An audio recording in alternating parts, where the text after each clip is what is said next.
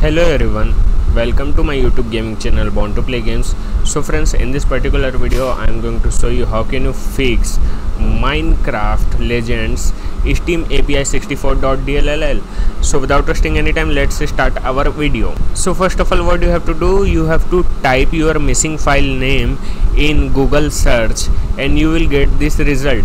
So basically you have to visit dllfixer.com or dllfiles.com to download your missing file. So let's check out this website and you have to download this particular program. And let's see download button. This is our download button. Now you have to download it and extract it. So our file have been downloaded successfully. Now click on show in folder and extract file. Our file have been extracted successfully.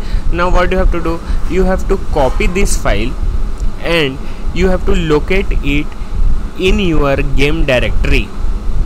Suppose this is my game directory.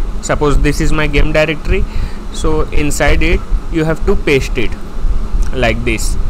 Basically you have to paste it in your installation destination. For an example, let's open file location and here you have to paste it. You have to do same thing for Minecraft Legend. After that your error will be fixed. So if you got really help by this video, then you can subscribe my YouTube gaming channel Born to Play Games. Okay, तब तक के लिए जय हिंद, वंदे मातरम, जय India. Okay, bye bye. Don't forget to subscribe.